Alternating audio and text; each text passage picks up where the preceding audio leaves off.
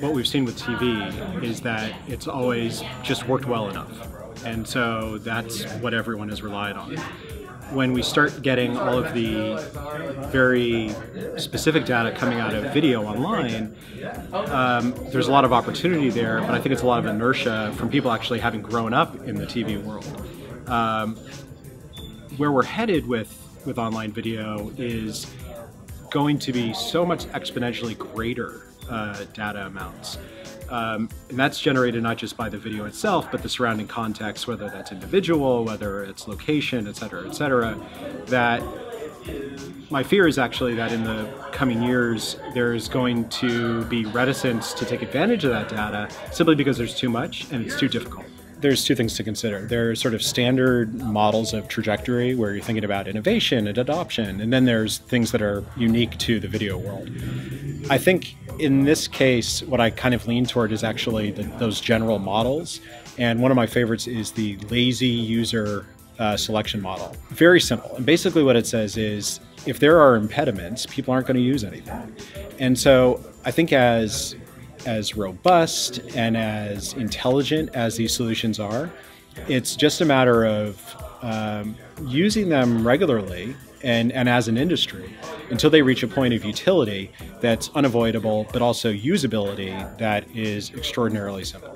So I think it's a couple things. There are creative challenges, there are distribution challenges, there's engagement challenges. Difficult to sort of address those all at once. So I'm a big believer in looking at them independently, looking at some of the forces that are driving those. And then in terms of getting just familiar and comfortable with these new tools and these new avenues, it's just a matter of just playing with them. And I think that's what I see most often is that people are scared to just test and engage without necessarily running a big campaign or spending a lot of money. What are the ways that you can get real practical familiarity? And I think that's just a matter of people not having enough time in the day. But if I were to prescribe a solution, that's probably where I would start. So it's hard to see a silver bullet for all of the ailments regarding measurement and video and TV and crossover. I have what's probably a radical point of view on that, which is that Internet of Things and augmented reality are actually going to be a little bit of a combo to provide some additional context to the way in which people view different types of media. And that once we start to address the fundamentals of creating content and creating experiences for both IoT and AR, there's actually going to be some just after effects from having done that that will improve the overall video advertising landscape. The reason I'm really bullish on AR and IoT is that I think it's going to happen no matter what. So as an inevitability, in order for us to get there, there have to be certain things that link IoT and awareness about the world to AR, which is a personalized view of the world.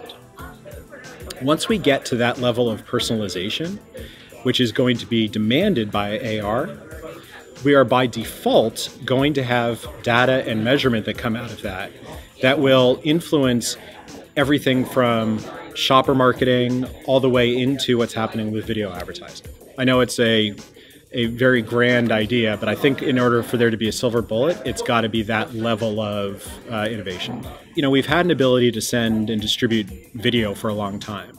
Of course, as speeds get faster, we're getting much better at doing that. What's exciting about Google and their new platform is that they're taking this very rich, very heavy interactive content. These are video games.